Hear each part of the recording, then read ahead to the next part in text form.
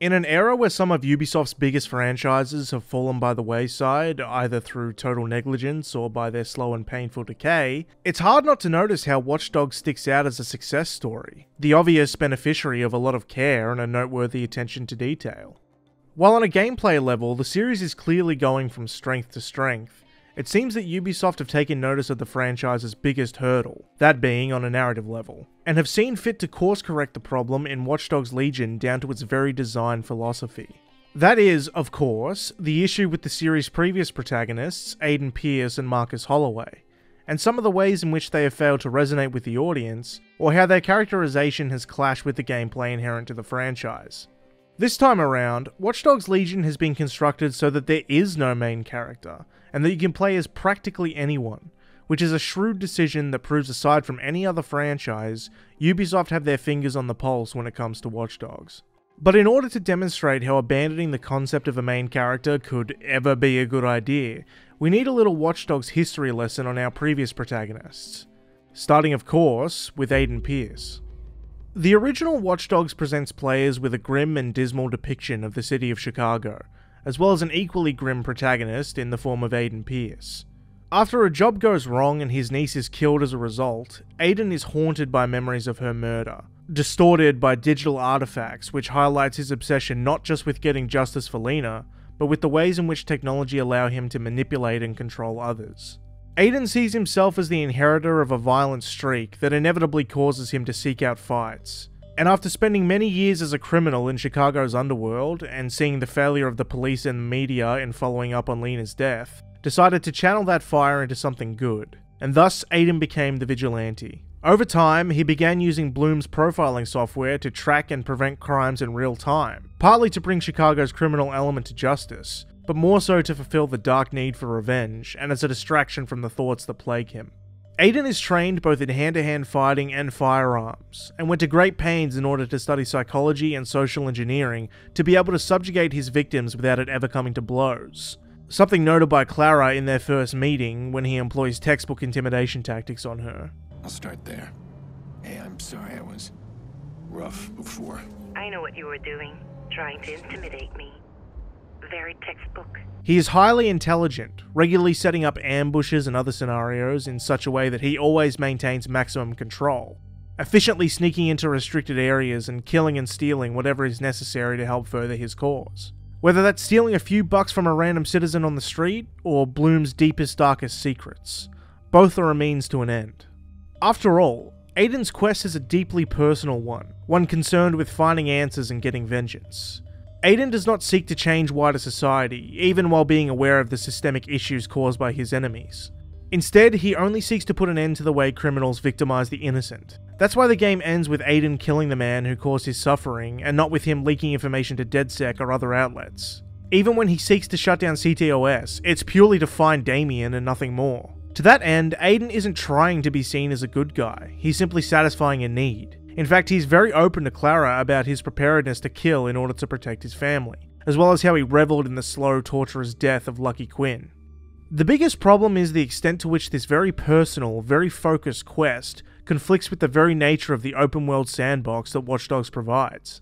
In a game like Grand Theft Auto V, the spectacle and scope of an open world and the zany over-the-top storyline go hand in hand to create a harmony of exaggeration.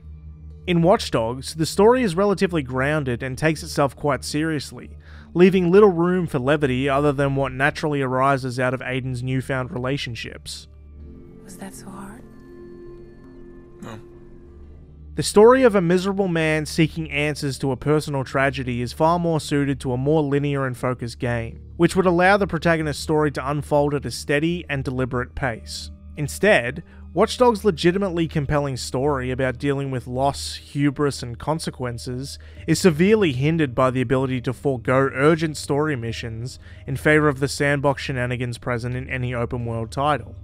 Much as the experience the game is trying to provide is muddied by these factors, Aiden's characterization and place within the world he inhabits is also bolstered by a number of other gameplay elements, most notably the fixer contracts and gang hideouts.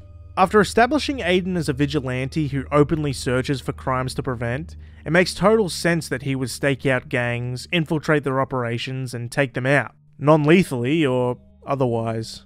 It also makes sense that due to his past and present dealings with the underworld, Aiden would owe favours and do odd jobs for money that would otherwise be distasteful. With the fixer contracts, the player is in control of giving texture to just how far Aiden will go, and outside of the canon events of the game, determining his moral compass too. Do too many fixer contracts and you may feel Aiden has betrayed his own mission by helping more criminals than he's stopping. Don't do enough and you may find it unrealistic that he's willing to do a bunch of bad stuff in the story with no precedent. It's totally up to you. Aiden may not be the most fun character to spend time with in a video game, even die-hard fans would be hard-pressed to argue otherwise, but there's a consistency to his character that is greatly aided by many of the gameplay opportunities within Watch Dogs that bears recognition. With that said, the lack of out-and-out fun, mired in a depressing narrative which is undercut by the whimsy of an open world, generates an experience that is unfortunately muddled, and sadly, constantly distracts from itself as a result. Watch Dogs 2 rather quickly introduces the player to the systemic injustices that protagonist Marcus Holloway has suffered under, wasting no time distinguishing the newcomer from previous protagonist Aiden Pearce. Marcus is distinct from Aiden in just about every way, doubtlessly a deliberate move on Ubisoft's part in order to course correct the reception the latter received. And nowhere is this made clearer than when Marcus is face to face with his own criminal record, made up of assumptions and aspersions based on nothing more than contextless pieces of data. From here it's clear that Marcus's fight is broad, much broader in scope than Aiden's mission for revenge. But even though his fight is bigger, and he has suffered under the system, Marcus himself isn't bogged down by the same misery and anger that Aiden is. In fact, Marcus is usually quite jovial, as much about getting the job done as he is about making jokes and pop culture references with his DedSec buddies. All while humiliating the corporations they fight against, of course. For Marcus, much of the appeal in joining DedSec is belonging to something, the ability to work together with others towards a goal that they all agree is righteous. The sense of community found in fighting against Bloom's overbearing presence in society is also a prominent feature in their struggle, even going to war against rival hackers as they try and take down Silicon Valley's culture of collusion and cronyism. But perhaps the most important element of Marcus's role as the protagonist is that he lacks the means to an end mentality of his forebear. And while it's clear that he respects Aiden Pearce and his long list of accomplishments, Marcus objects to brutalizing people even if it means granting him access to where he needs to go. Which is why it's important that Watch Dogs 2 places such an emphasis on non-lethality, in order to maintain the integrity and empathy of the hacktivist troublemakers the game wants the player to warm up to. While non-lethal options existed in the first game, in the form of merciless beatings and severe electric shocks, it was necessary to emphasize the non-lethal stun gun as Marcus's default and arguably canon weapon of choice. After all, the fun and whimsy of spending time with DedSec and sticking it to the man would have been severely compromised if Marcus were going around gunning down everyone in his way. Drinking beer, spraying graffiti, and trolling billionaires one minute, and canonically murdering civilians the next, would generate a tonal whiplash that it would be impossible to recover from, as well as create characters whose motivations the player would have no hope of sympathizing with. On top of the stun gun, Marcus has access to remote-controlled vehicles in the form of the jumper and the drone, which, when working in tandem, can mean that he never even has to step foot in a facility in order to accomplish his missions, never raising the alarm and never being forced into combat. This approach lends further credence to the idea that DedSec's priority is not to be excessively violent in their pursuits, only doing what is necessary to get the job done and to protect themselves at the same time. In this way, the aims of DedSec and the gameplay elements available to the player are in sync. That is, of course, until it comes to the hacking itself. A substantial amount of the hacking abilities left over from Aiden's time terrorizing Chicago return in Watch Dogs 2. And, in tandem with many of the new abilities, leave much to be desired when painting a consistent picture of Marcus Holloway.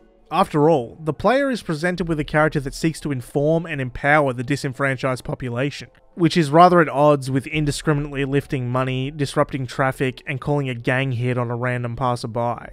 Of course, all of this is rather simple to ignore, especially within the context of the constant online events the game has to offer, but it's still worth mentioning for any players seeking to be particularly invested in Marcus & Co. without feeling the dissonance that Aiden could sometimes provide.